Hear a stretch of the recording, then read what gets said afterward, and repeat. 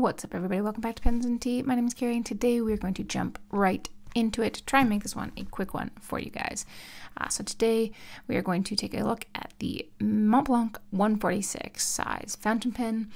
This is the Le Petit Prince Aviator version, so it's kind of like a very dark burgundy brown color. It doesn't quite show up like that on camera, but is what it is. So you've got the Montblanc star on the top, which my camera does not want to focus on, but regardless, it's there. And then you have, let's see if I can, there we go. Apologies for the super dry hands, it's winter. So you get a star, get the serial number, and then you get some wording along here. Part of the poem, it's in French, I don't know it. Along the clip you have the gold star, and then here it'll be easier actually to show you if I can have something to hold on to. You've got Meisterstück,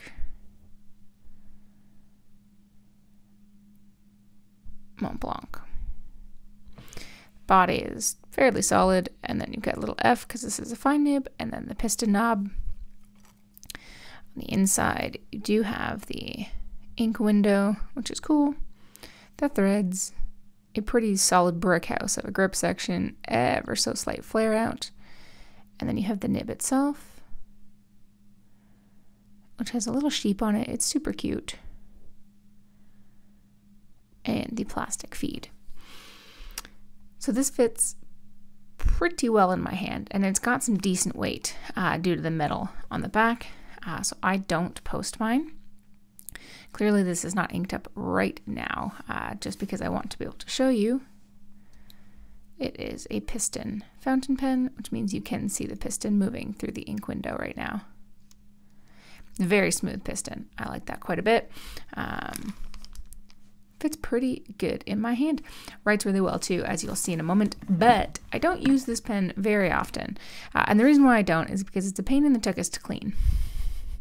So Montblanc has a crazy difficult customer service to deal with, and it is also very difficult to have this pen serviced.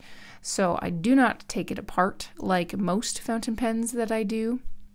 So it's really hard to clean out because you have to put it in water, flush it, flush it, flush it. Like, it just takes forever. So I don't use it super often, and when I do use it, I typically have it inked up for a while. So I'm going to put some Diatramentis tobacco in here. For now, I'm going to dip it, but I'm, oh goodness, very familiar with this fountain pen. I have not used this in a while, so there's now like crusties all over it. See if I can dip it a little bit more. That might have been too far because it's on the grip section. Dang it. See, not even seasoned fountain pen reviewers can get it right on the first try sometimes.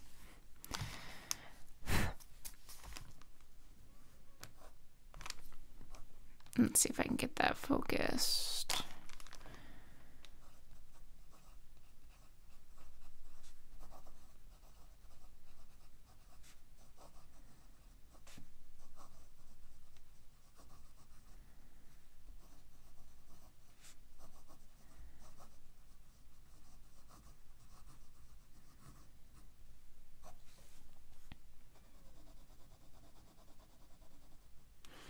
All right, so the quick brown fox jumps over the lazy dog. Move that and focus. Beauty. So it's very smooth. Not a whole lot of flex to be had. It's pretty decently stiff nib, but certainly writes very well.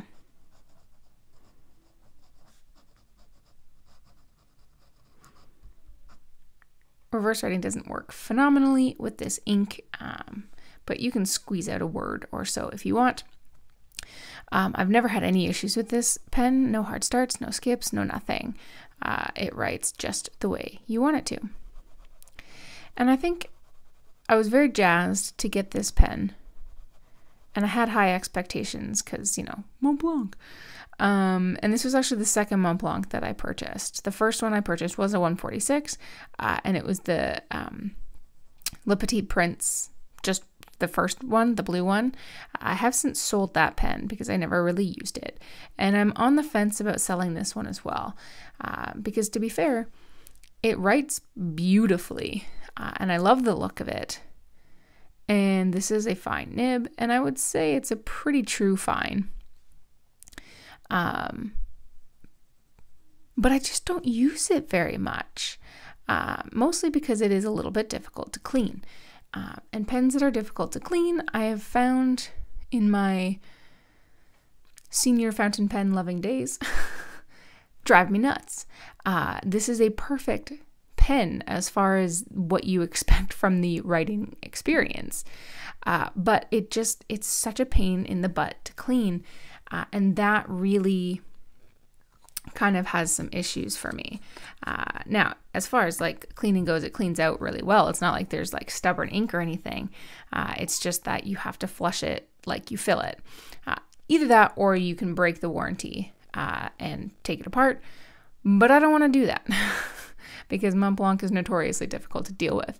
Not that I personally have. I've just heard some horror stories, and I don't really want to give them any more ammunition than I already am sure they will find. So I'm thinking about selling it. I'm not sure yet. I flip-flop back and forth pretty often.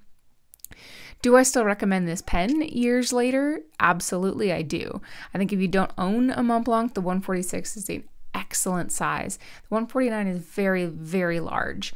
And for most people, I think the 146 is the perfect size. I really do like it. And every time I ink it up, I very much enjoy using it. I very much wish I used it more, but it's just the cleaning thing that gets me. So do I think it's worth it? Again, yes. It's just the cleaning that drives me bananas.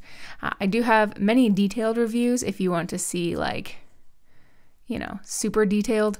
So don't write in the comments, like on all of my videos, this wasn't a very good review. That's not the point of these years later. It's just to see if I still like it, if I still have it, and how does it make me feel years later after my initial review. And that's basically where I'm at. I think it's a good pen.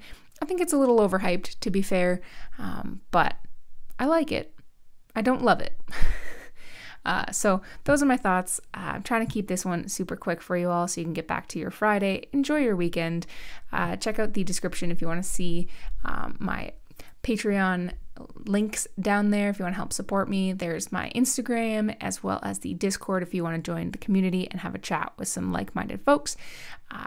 If you would love to see every video that comes out every Monday and Friday, do hit the subscribe. And as always, I'll see you guys next time. Bye. All right, everybody, it's time again to thank the Patreon crew. I'm filming this as of September 12th, 2022. So if you don't see your name here, I do update these regularly. We have two ultimate humans, Mr. Daniel Roddy and Comp Dave. And for my VIP tier, we have Susan, McCall Bennett Lawrence, Karen Epstein, Gretchen Peters, Carol Lowry, Michael Simon, Subiwan Kenobi, Catherine Molina, Weilei Chang, Brian Law, Bill Pemberton, Lucas Bell, Robert Myers, Marissa Calvo, Eric Lineman, Jessica Chow, DigitalTent.tech, Brian Hunter, Bobby A. Bailey, Bass, Joan Worthman, Luna Wolf Games, Aaron C., and Glenn Kelly. Thank you, everyone who supports me, whether you're in the shout out tier or not. You all help make this dream possible. So thank you, thank you, thank you. And once again, I'll see you next time. Bye.